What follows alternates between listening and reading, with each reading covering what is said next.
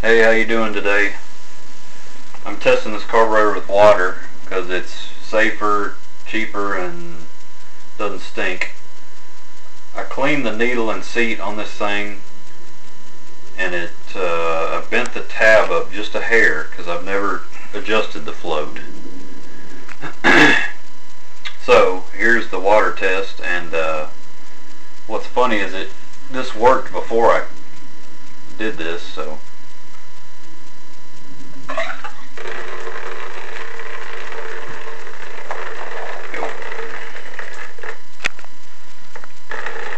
Can you see it?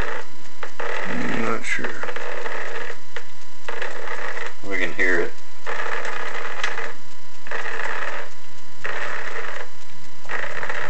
If this fixes it, I haven't really done a whole lot, and really it worked like this testing it beforehand. And I've tested it with air too, just blowing on it, but I think you're supposed to use 1 to 3 psi air pressure. Anyway, maybe this will fix it. We'll see. We'll find out. One way to find out.